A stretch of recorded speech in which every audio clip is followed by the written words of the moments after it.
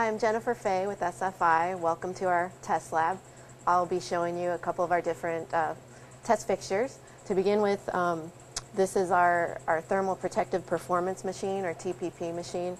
This is the test procedure that gives a driver's suit, driver's gloves, shoes, all the thermal protective equipment its SFI rating.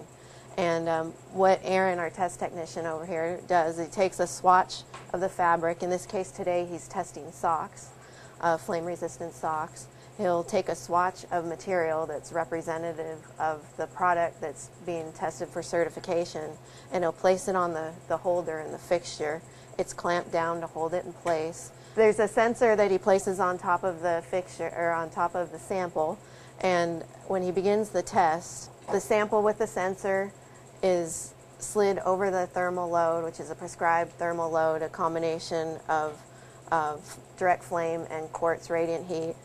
And the sensor basically reads the amount of heat transfer through the material to the sensor, and in the case of the actual standard, it reads the time to a second-degree burn to a human skin that would be wearing the garment.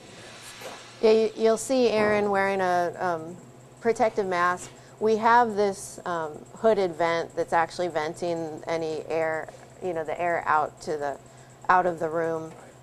But he's wearing that just as a precaution, just in case occasionally you come across something that doesn't meet the spec, and that's why we're testing. And it will actually put off a lot of smoke, and more than sometimes the vent can handle. But so it's just precautionary. It doesn't happen very often, and just to practice proper laboratory conduct and procedure, like best practices in working in the lab.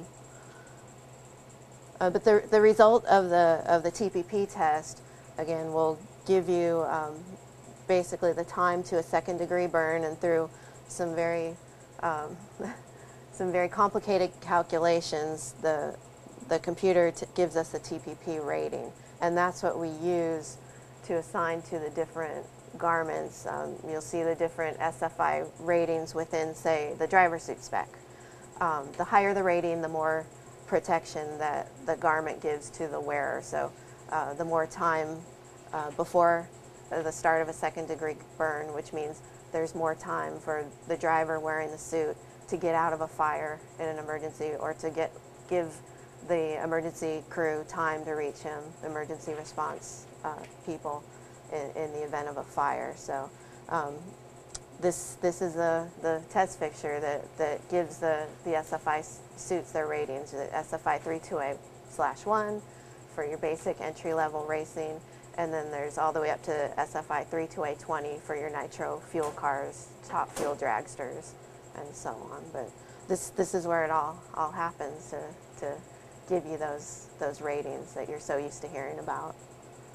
In addition to the TPP testing that we do for our garment specs, that again covering things like driver suits, shoes, gloves, there's other tests that go along with the certification. In addition to getting the TPP rating, we also test each individual sample for flammability resistance. So here we have set up some samples for the vertical flame test, where these will be put into our vertical flame test cabinet here. A flame source will be put on the edge of the fabric. It will be applied, the flame load will be applied for a given duration and then shut off. And then we time how long it takes for the flame-resistant fabric to self-extinguish the flame. And of course there's minimum requirements for that. They actually have to self-extinguish within 2 seconds. And so everything that has an SFI rating, any driver suit, shoe, glove, etc., also uses materials that pass this test. Some other testing we do utilizes this 500-degree Fahrenheit oven, where we test samples for thermal shrinkage or consumption. You don't want a fabric to shrink on you when it's exposed to fire, flame, or heat, high heat. And then over here we have horizontal flame cabinet, which basically does the same thing in a different configuration, but we actually test other materials such as carbon fiber in this fixture.